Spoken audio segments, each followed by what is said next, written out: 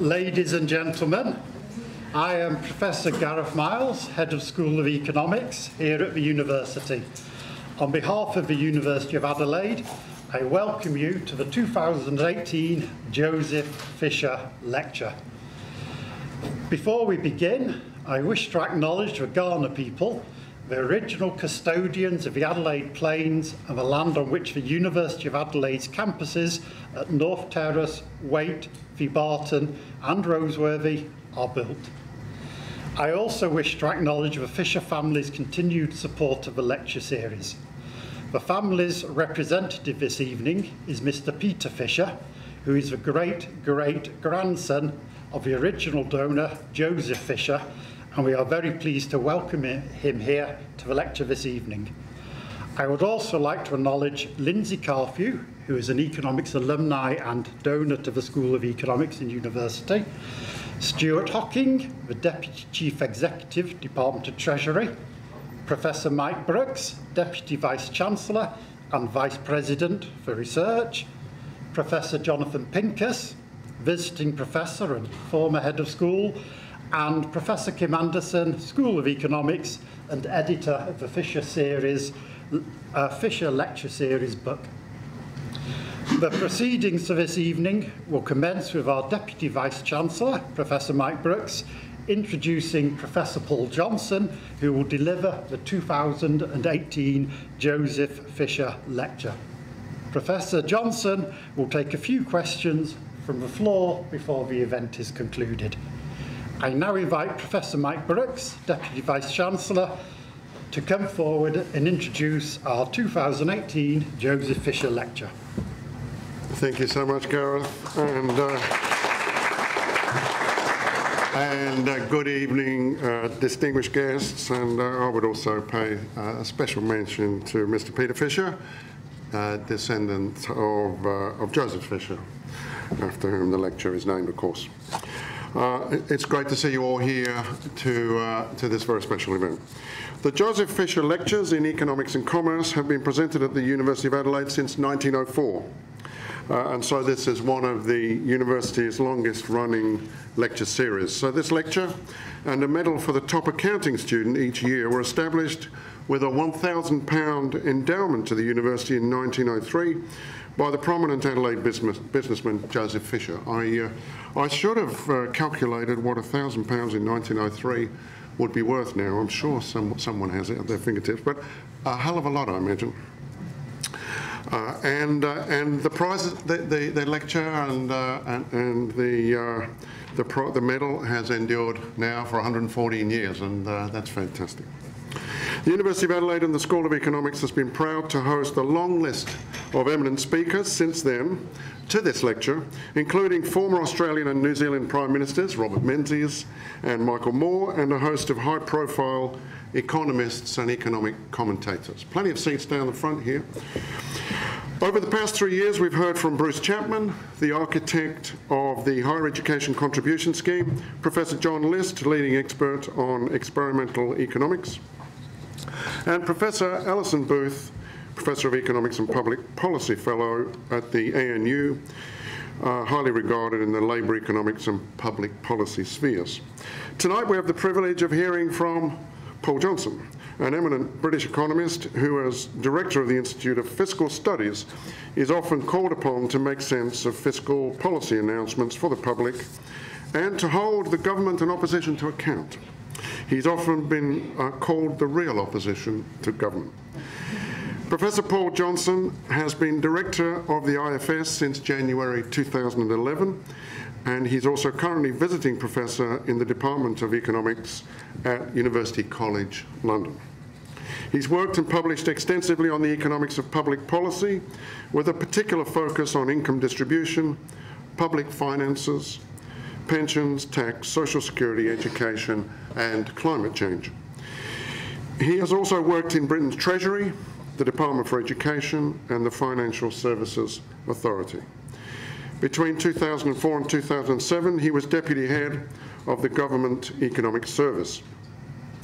Paul is currently also a member of the Committee on Climate Change, the Banking Standards Board, and of the Executive Committee of the Royal Economic Society. He was an editor of the Merleys Review, I don't know whether I've pronounced that correctly, Merleys Review of the UK tax system. And tonight he's going to talk to us about choices in public policy. We're very fortunate to have Professor Paul Johnson with us this evening. Please welcome him to deliver the 2018 Joseph Fisher Lecture. Thank you.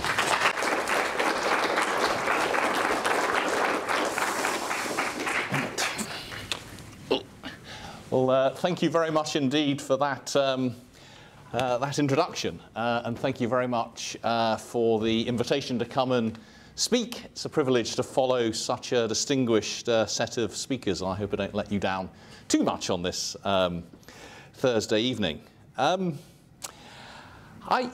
wanted to talk a bit about this rather broad topic of making choices in public policy for a number of reasons. First, I've spent the last 30 years of my life doing work in the economics of public policy, either doing research and advising governments on what might make good public policy, or indeed working in government and helping to advise governments on what might make good policy.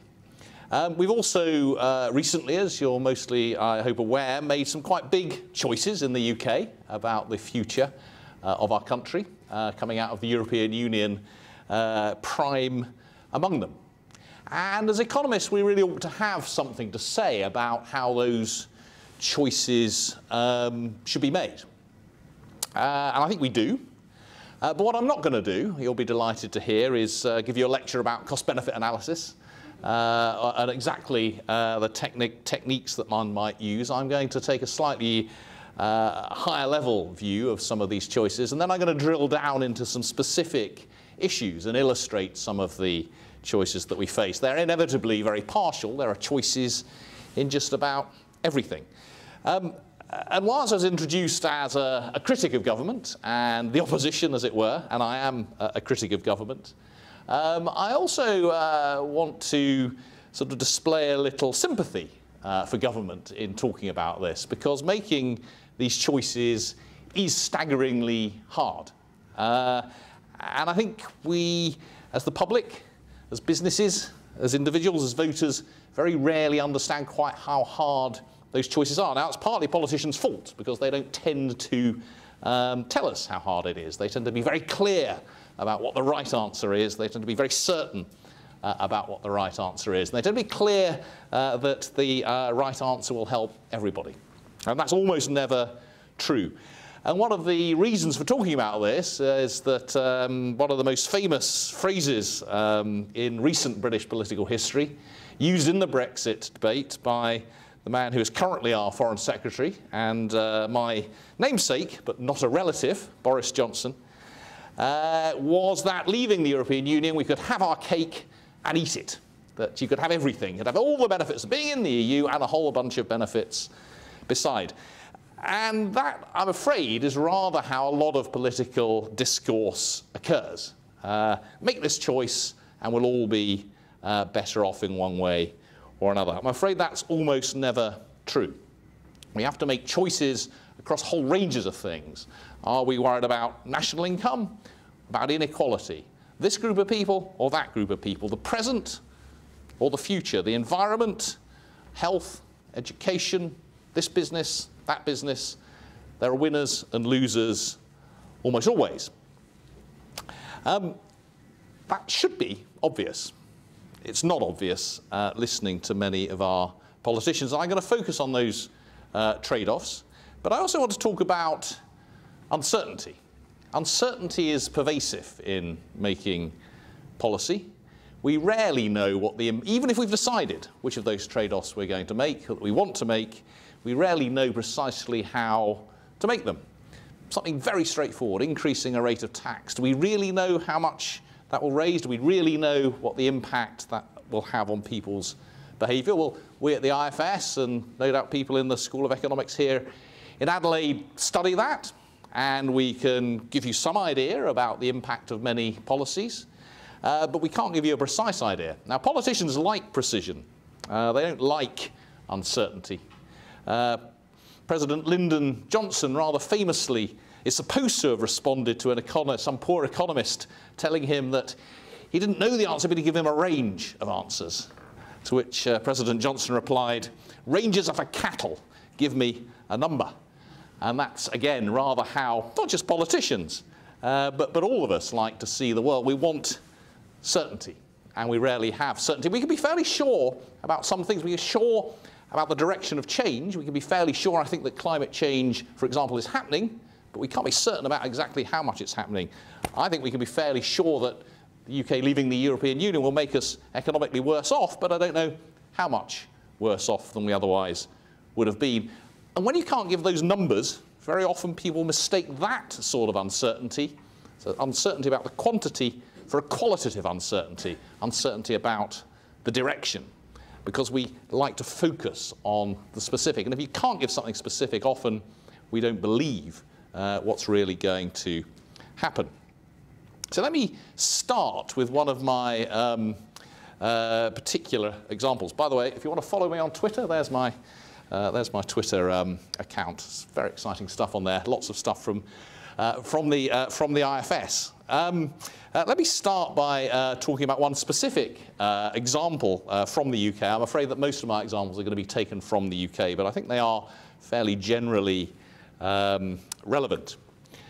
This is a graph of what's happened to productivity in the UK over the last 20 years or so.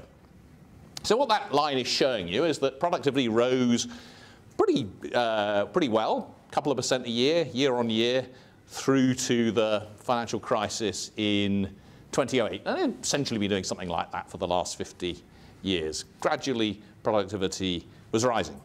And then what you see from 2008 is that productivity has stopped rising. It's essentially been flat. Now, the UK is an extreme example of this, but this has been happening fairly consistently across the world, that the productivity has done less well since 2008 than it did before 2008. The UK, I'm afraid, really is a bit of an extreme example of that. Now, lots of interesting facts about this. I mean, this really matters, as Paul Krugman famously said. Productivity isn't the only thing that matters, but in the long run, it's almost the only thing that matters, because it determines how well off we are, the amount we produce without each hour that we work. But what I want to illustrate is the uncertainty about this. So that's what's happened.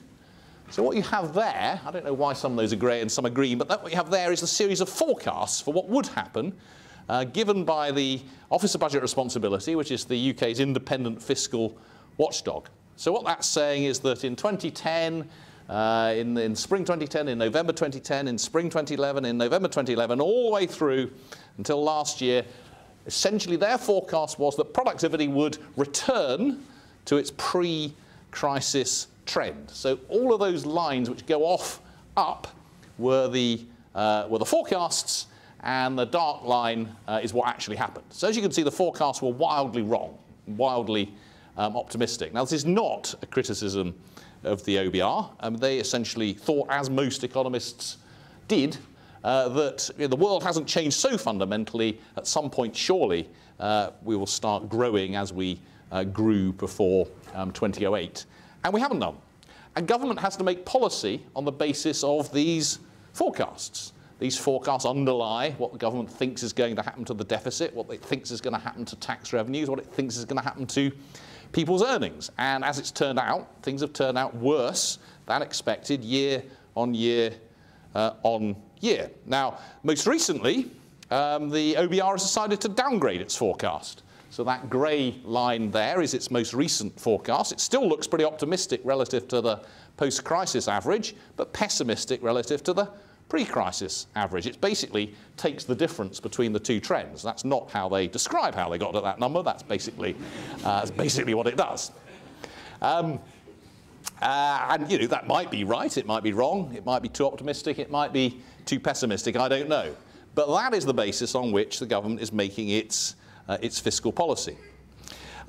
So that sort of uncertainty is huge. There's another sort of uncertainty here, which is that the solid line might be wrong. Actually, measuring productivity is itself incredibly an incredibly difficult thing to do, and in particular, in a world in which we're moving towards an information-based economy, a service-based economy, one in which actually measuring output is more difficult, and one in which measuring price inflation is difficult. It may well be that we're overstating inflation, in which case real productivity may be rising faster than it looks, and real earnings may be rising faster than they look. And I could give you a whole lecture on the uncertainty around that. So we are making policy, this is just one of many examples I could have provided, making policy in a fog of uncertainty, not just about the future, but about the present. And indeed, if you read the memoirs of Chancellors of the Exchequer past, they will spend much time worrying about that fact,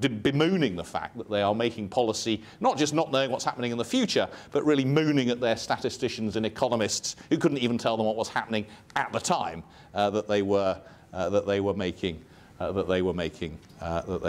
policy.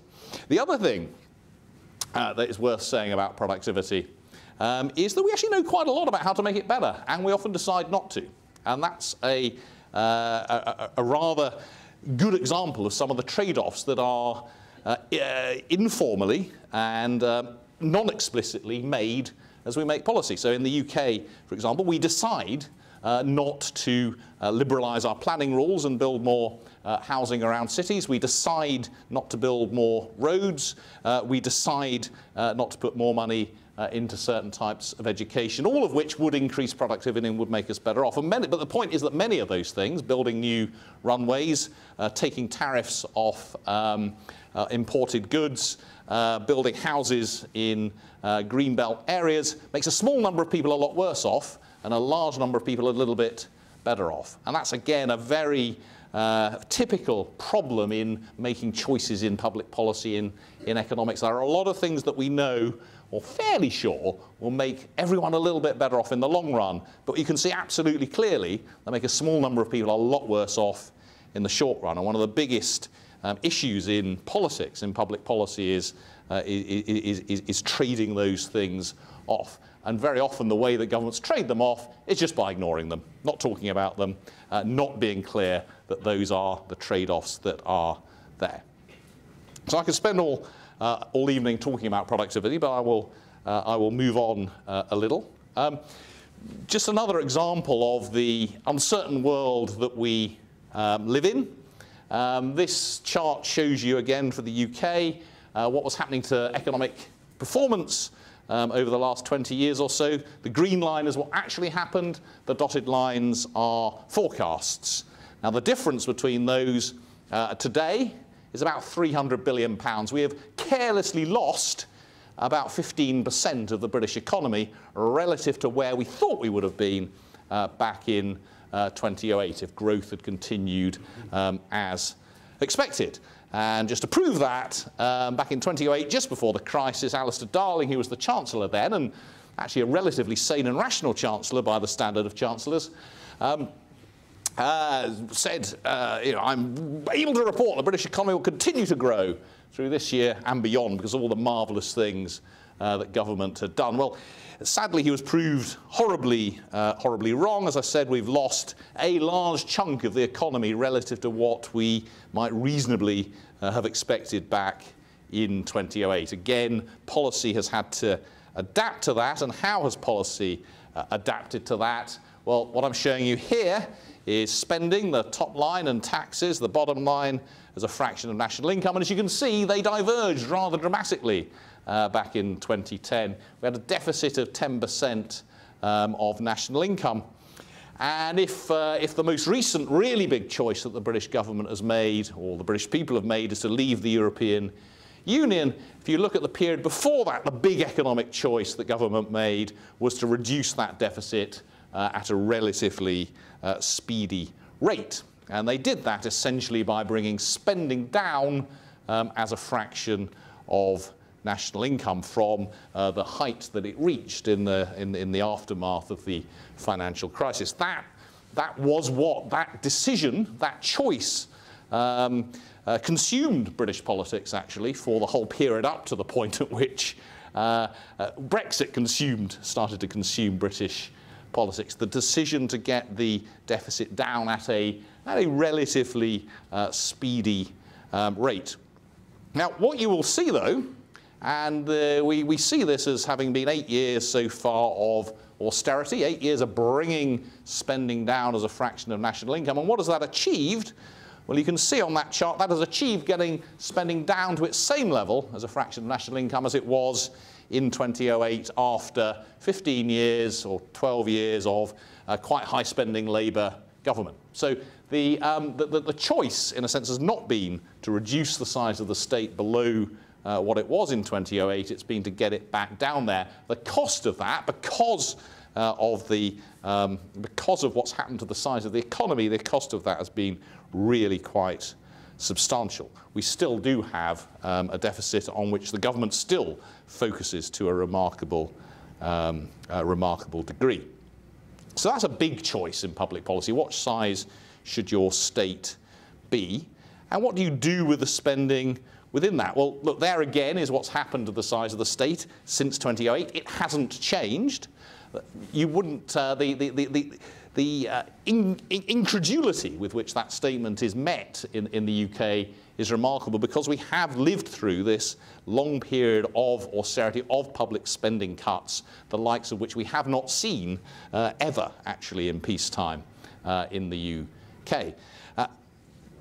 And the reason for that, again, is the underlying weakness of the economy. But within that, there have been a whole series of choices. We're spending actually a lot more on pension benefits and health over that period, and rather as a fraction of national income, more as a fraction of national income on pension benefits and health, and to some extent on overseas aid, and quite a lot less on things like defence, police, education than we were back in 2008. Now, actually, that's a set of choices pretty consistent with the set of choices that have been made over a 60 or 70 year period. If you look over 70 years, spending on pensions has risen as a fraction of national income, spending on health has risen as a fraction of national income, spending on defence has fallen dramatically, spending on housing, the spending on supporting industry has fallen over that period. Now, big choices going forward. The population, as I'm sure you are aware, in most countries is ageing. If we carry on with anything like current policies, the amount of money, the amount of national income spent on health and pensions in the UK, in Australia, in almost all other countries will rise and will continue to rise. At some point, we will either have to make the choice to have even more spending cuts in some of the areas where we've had spending cuts, or to raise taxes at a reasonably significant degree. Do we have any kind of public conversation about that? No, we don't. Do we have the political parties laying out different ways of achieving that? No, we don't. There's no conversation of that of any kind. If we are in the UK to have a health service and a pension provision, something like we have at the moment, in 30 years' time, it will take at least another 4%, of national income on very generous assumptions. The only way of achieving that will either be to raise taxes, and I suspect it will be raising taxes. It's not, I think, going to be finding even more to cut from elsewhere. And the UK is not particularly unusual in that. So huge choices about which we have very little discussion. It's also interesting to see that we have quite different discussions about this in different sorts of countries. It is impossible to have a sensible discussion about health in the UK. The idea of having a health system like the one that you have here, where most people have some private top-up, is completely beyond the political pale. Pensions with private top-up, fine. Everyone needs a private top-up to their pension, but not health. Is there a good reason for that? Well, there are some good economic reasons for that, but I'm not sure that's what underlies the state of our debate. So big choices there, and a very poor debate about it. Now, there's another set of choices here, even bigger ones, which is what is the size of the state overall? This just taken from OECD figures. This just shows you the scale of choices that different countries make about the size of their states. Public spending is a fraction of national income. You see they range from more than half of national income going on public spending to around 20% of national income. That's a vast array. And there are successful economies at the top of that chart, and there are successful economies at the bottom of that chart. Now, you would think, talking to people on either side of politics, that it is impossible to spend as much as France or Finland or Belgium or Denmark spends and have an effective, well-functioning economy. But they've got reasonably effective, well-functioning economies. Look down towards the bottom, Ireland, Switzerland, the US, they got much lower levels of spending. They've also got reasonably well-functioning economies. The choices there actually much more important about how you spend the money and how you raise the taxes in terms of having a functioning economy than it is how much you do. Now, I've put in the UK. I mean, if Australia on there is just below the blue line, one below that. The red and blue lines are the choices that we had last year in 2017 in our most recent general election. That's about 4 or 5% of national income difference between the two main parties in terms of what they had in their manifestos. That's quite a big choice. But that's just to illustrate that those choices, nevertheless, leave you very much within the range of other countries in terms of what they do. What, though, neither of them were doing was telling us anything about how they would deal with the long-term challenges that we very clearly face. Now, Australia has chosen a relatively low tax route. Now, I've spoken to one or two people who are surprised by that because they think they pay a lot of tax. But by international standards, Australia is a relatively low tax country overall. Now, how has it achieved that? It's essentially because it spends less on transfers, pensions and welfare benefits, and in particular pension benefits than many other countries. And that's because of the big choices you've made about how you fund your pension system. You've got a big, as you know, compulsory private system and a means-tested public system, which gives you this remarkable chart, again an OECD chart showing that Australia is much more targeted in its transfer payments than almost any other country. And that really reflects the fact that its pension system is very targeted. You see the ones at the far end where there's not much difference between the richest and the poorest. That's because very large amounts of public transfer payments are going to relatively well-off pensioners. Now, again, there are clearly trade-offs within that in terms of the choices that the government's making, the incentives that people are having to save, but also the costs. Whilst what I showed you was public spending as a fraction of national income, clearly compulsory saving today is making people worse off today and better off tomorrow. And again, we could spend a lot of time talking about the way that pension systems work in terms of those choices. Now, let me run through a couple of other issues before moving towards the end. Now, as big as ever, big choices about the way that you structure tax systems. One of the frustrations for me as someone who works on tax a lot is that tax is as big as spending. Well, it isn't quite as big as spending because we've got a deficit, but tax is almost as big as spending. About £4 in every 10 in the UK, a bit less than that in Australia, that people earn in the economy goes in tax. We don't spend enough time talking about what the right way of doing that is, and who pays that tax really matters. And again, there is a huge amount of ignorance among politicians as well as among the public about who pays that tax. So if we just look at income tax, if everyone paid the same income tax, each 1% of the population from the poorest to the richest would each pay 1% of income tax. Well, 40% don't pay any income tax at all because their incomes are too low. But the bottom half of taxpayers only pay 10% of income tax. The next 40% pay 30%. And when you get to the 1% of income taxpayers, they pay a quarter of all income tax. Now, I'm going to show you that basically the same is true in Australia as is true in the UK. Now, why am I telling you this? Well, two reasons.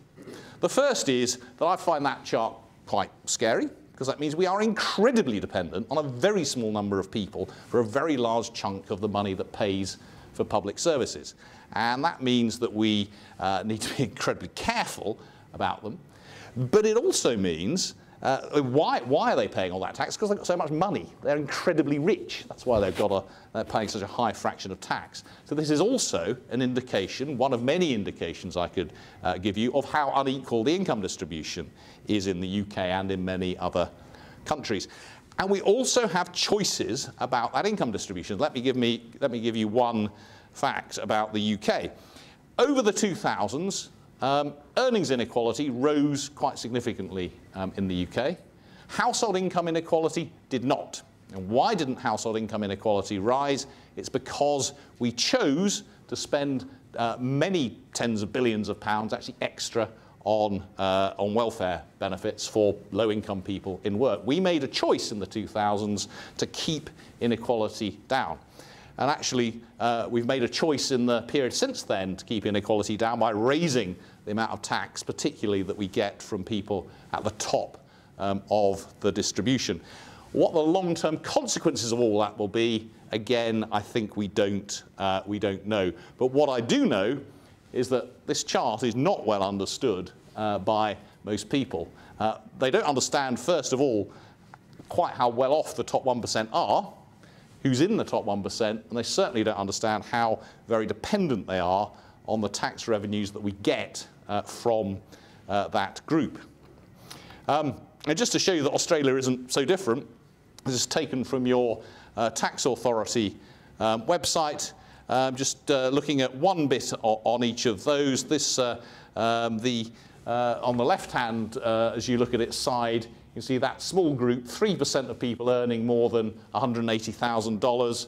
On the right-hand side, 30% of income tax revenues from that very small group of people. So the picture in Australia is really quite similar to the picture in the UK in terms of dependence on a small number of relatively high income people, and you have the same set of choices about the level of inequality that you want, but of course with trade-offs about who's going to win and who's going to lose from any of the policies that you make, and in particular uncertain trade-offs about what impacts that might have on growth in the future. I'm going to talk about two other issues. Okay, there's a chart with a line on it. This is a this illustrates the impact of the biggest policy that the Labour Party opposition in the UK put to the electorate in 2017, last year. So what this would have done for the poorest was nothing at all, and what this has done for the richest is to make them better off by about £80,000 or £100,000. And this was the most popular policy that the Labour Party put forward. You probably guess what that is. That's abolishing student tuition fees for university graduates. So actually this is a rather generous way of putting it, because that's just for university graduates. So because of the way that the income contingent loan system is designed in the UK, it's sort of similar to Australia. It's not the same. Because of the way that the income contingent loan system is constructed in the UK, if you're a graduate who doesn't earn very much, you basically don't pay anything back. If you earn a lot, you pay an awful lot back. So if you abolish tuition fees, you make the best off graduates much better off, and the worst off graduates doesn't help. And obviously, if you're not a graduate, it doesn't help. Now, this is not saying that that's the wrong policy, but it's just an illustration of a choice that you would make with public money.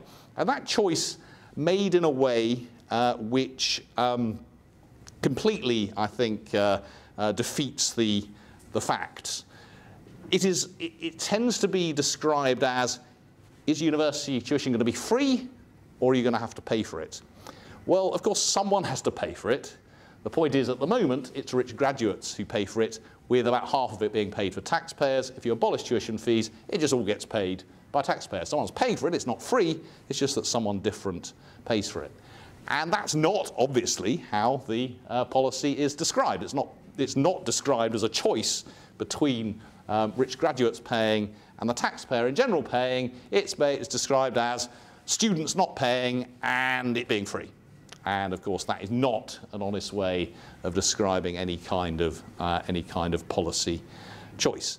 Whether that is the right system or not is again, those who have been to previous Fisher lectures will have heard Bruce Chapman talk about that in a great deal more detail.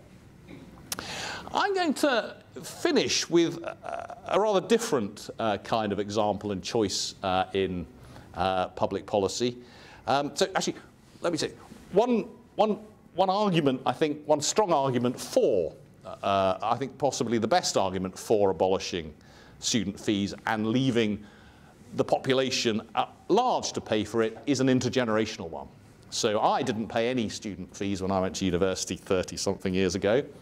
And I'm paying less for the current generation because they're going in the future to be paying for themselves. So if there is an unfairness here, there arguably is an intergenerational unfairness, an unfairness between young people going to university today and young people who went to university, or people who were young people who went to university 30 years ago. And I just want to say something about this, I think, really tough question. 10 minutes? Yeah, I can finish in 10, probably less.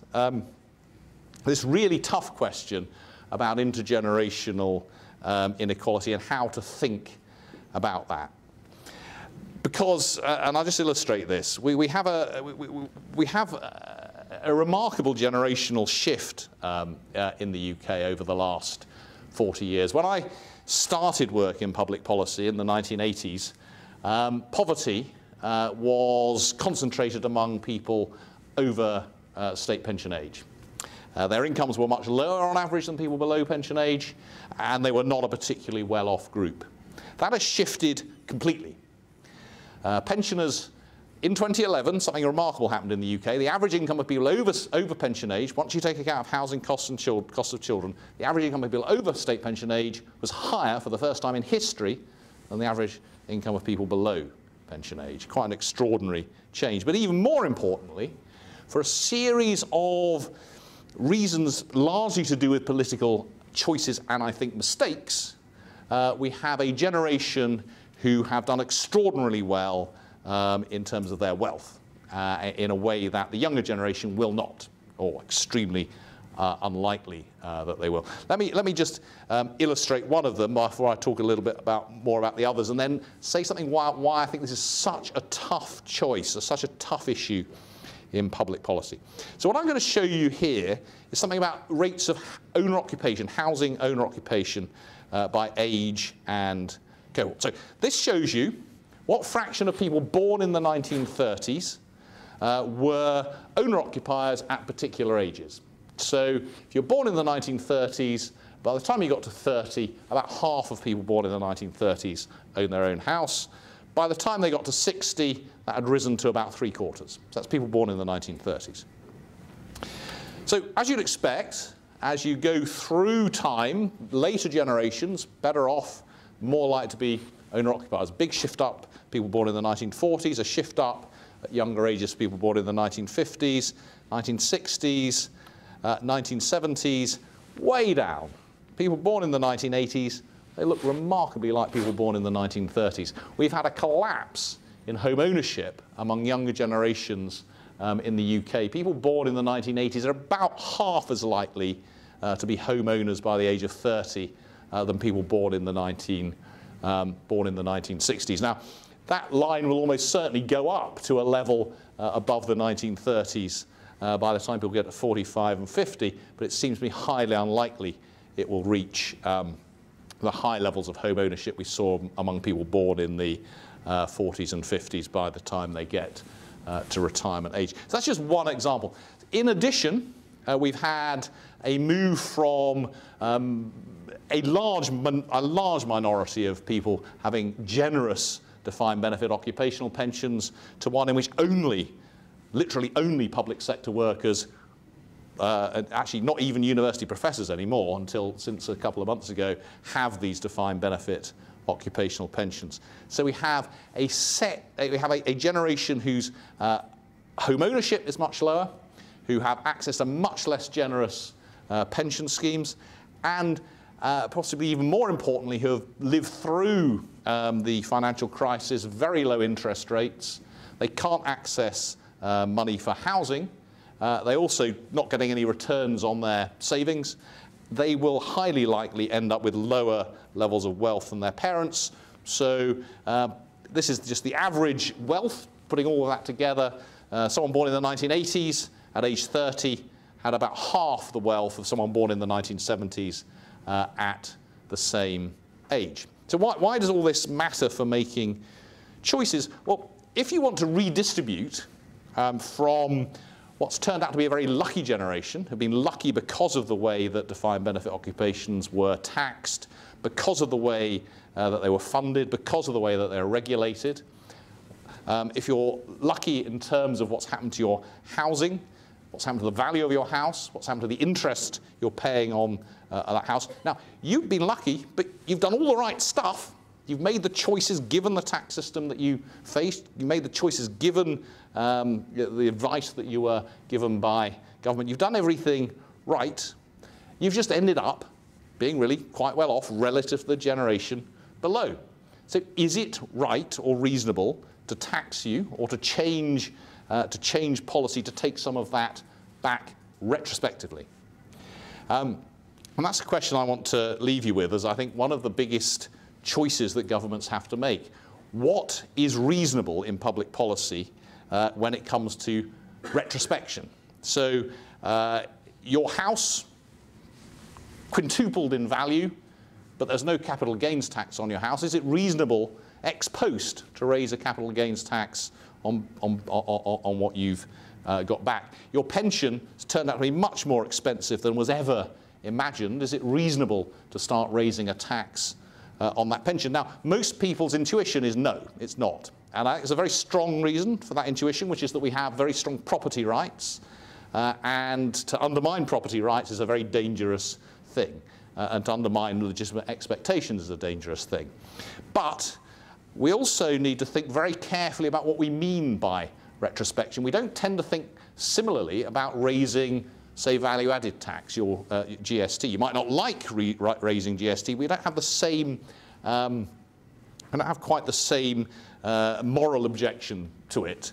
But actually, it's not so different, because if I've earned money in the expectation of being able to buy a certain amount with it, and then you raise my tax on what I buy, you've made me worse off just as surely as if you'd raised your tax on my pension. If you increase taxes, higher rate taxes, I've worked really hard to earn £200,000 a year. If you then suddenly increase my rate of income tax, that's kind of retrospective as well. I expected to be able to take home £150,000, and now you say I can only take home £130,000. So the difference between what is and what isn't retrospective is much less clear than I think is often given credit for. So all I've done is set out 3 or 4 kinds of choices that I think about, and I could have talked about a lot more in terms of welfare, in terms of climate change, particularly big questions in climate change. Even if you take as certain that climate change is happening, that tells you almost nothing about what the appropriate choice is in terms of making policy in that area. Making choices in education and health and so many other places are so hard. But let me return to where I started, and just to illustrate that whilst Boris Johnson may not know what he's talking about,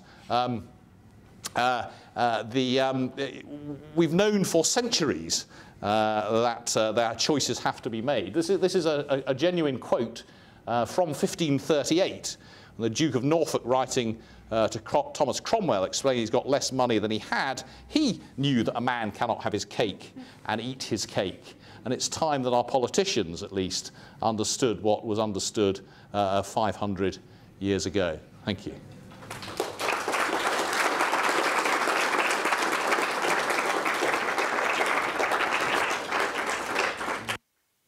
Thank you very much, Paul, for a very stimulating and thought-provoking talk. I've been sitting there wishing to raise questions and contentions all the way through, but I'm going to leave that privilege to the audience.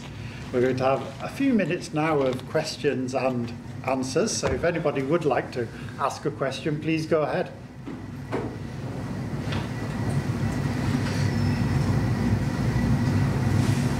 You'll have to shout, I'm afraid. Yeah, sure. there was a large focus on individuals' taxation and how that's changed and how spending is then affected by it. I know at least in America, in the 70s, business paid 20% of the taxed income, now they pay 2%. Is there a large, with the lucky generations, is there another way that you could possibly do redistribution that would not inspire the ire of old people and their sense of their hard-earned cash? Possibly. I mean, it's slightly worrying when Gareth, so let me start by responding to Gareth. He said it was stimulating and thought-provoking, which I think means he disagreed with quite a lot of what I said. We'll talk about that later. Is there a way of doing it in a way that doesn't get... I mean, there might be, and I think maybe what you're getting at is that who owns the who owns a lot of business, for example? It's through pension funds, quite a lot of it. It's owned by people who are, on average, relatively well off. You could increase taxes on corporations in the hope of getting some of that back, and that might work to some extent. It's very important to recognise that there is no such thing, in a sense, as a tax on business. It's always either paid by the customer, the employee, or the owner. And if it's paid by the owner, and the owner is the relatively well off, then in a extremely untransparent way, you might get some of that back.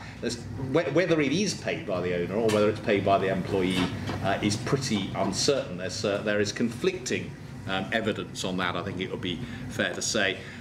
Personally, as a sort of rather naive economist, I prefer taxes that are transparent in terms of their incidence, but I'm increasingly being persuaded that that's just a rather naive view, and that the more that we can fool people, the better. Well, thank you very much, Paul. Further questions? Yes? In light of your 30 years experience of public policy and presenting to politicians, what can you say about how the conversation has changed in the sense of how better or worse are economists at presenting these arguments to politicians, and how better or worse are politicians at listening or receiving these arguments? Oh gosh, that's a hard question. I mean, there are, I'm afraid, quite a lot of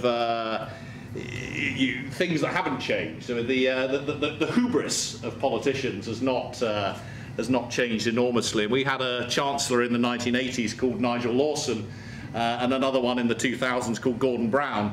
And whilst they would be appalled at any comparison, they were both very similar in thinking they both solved all problems in economics and had sorted out the British economy. So the hubris of politicians has not changed very much.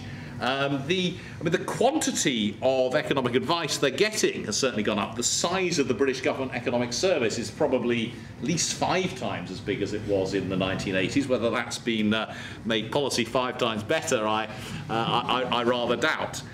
The things that have got better is data and information and evidence is much more available. The sorts of research that we can do, for example, at the Institute for Fiscal Studies, is much more substantial than it was.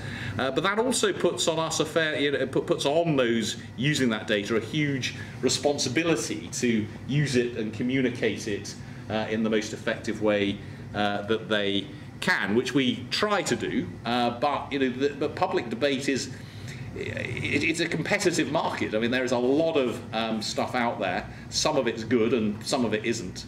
I was talking to Gareth earlier actually about the role of the economics profession in regulating itself, in a sense, or the Royal Economic Society, and whether it could have a role. And I don't know quite how it would do it in doing more to communicate. So I think economists have a great deal more to do. The one thing I would say is that the one thing that really changed debate was having a referendum in the UK. In fact, 2 referendums. One for Scottish independence and one for leaving the European Union. Both of those were appalling examples of how to make public policy and appalling examples of public debate. and I would not recommend referendums on serious issues. Whether you consider the Queen as head of state as a serious issue, I'll leave to you. But on serious issues, I really would not recommend them, because they definitely make debate much worse. Because it has to be. It's a one-shot game. It's a completely one-shot game. So you can behave as badly as you like. You can. I'm talking about both sides here. You can lie as completely as you like. And you can claim, you can have your cake and eat it, that everything will be marvellous inside the EU, or everything will be marvellous outside the EU, or inside the UK or outside the UK. And then you have to pick up the pieces afterwards. And in my professional life, much the worst part of it actually was dealing with those two referendums, because getting serious objective analysis across in a way that was taken seriously and objectively was much harder than in any other point. Thank you very much. Oh, Litsa has a question. Oh, 4 minutes. Sorry. Are there any further questions before I start talking about Brexit? That must surely incur somebody with a question to ask. No? Okay. Well, in that case, I will thank you very profusely for a really interesting, stimulating, informative and excellent lecture. It's been great entertainment and a pleasure to host you here, and thank you for visiting the University of Adelaide. Well, thank you very much for having me.